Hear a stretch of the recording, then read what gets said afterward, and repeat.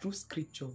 The first way to release the anointing is through scripture, because studying the scripture, Jesus was speaking in John chapter 15 verse 7. He said, if you abide in me, if you abide in the word, and the word in you, he said, then you shall ask the Father of anything, then he shall do it. What it simply means is that when you access the word of God to a level, then through the virtue of the word, you can ask the Father of anything, and then the Father can deliver it to you.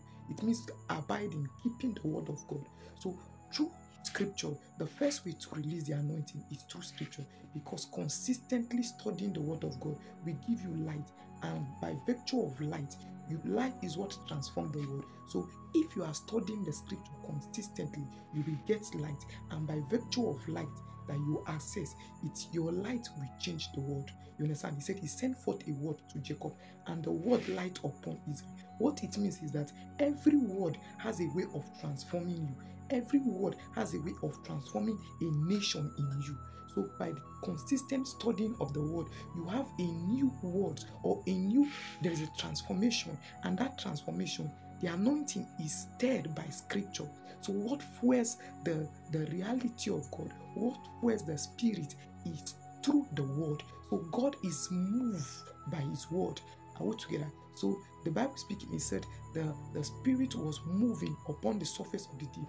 Then God said, so God is moved. Hope you know the heavens and the earth were created by the power of the word of God. So the word, it takes the word of God to navigate in the earth that was created with words. So by virtue of word, you can release the word. So words are powerful.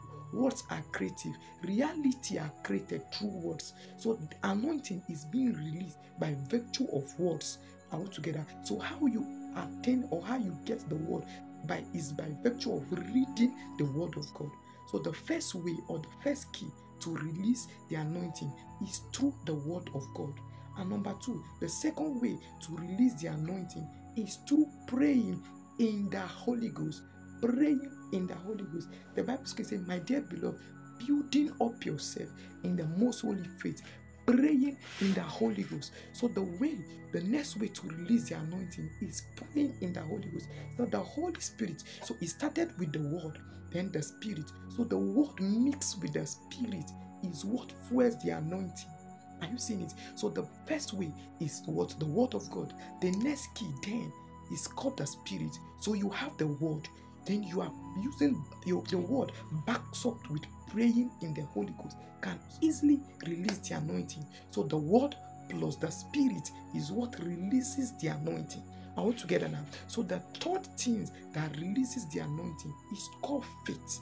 So the word, the spirit, and faith joined together now, that releases the anointing.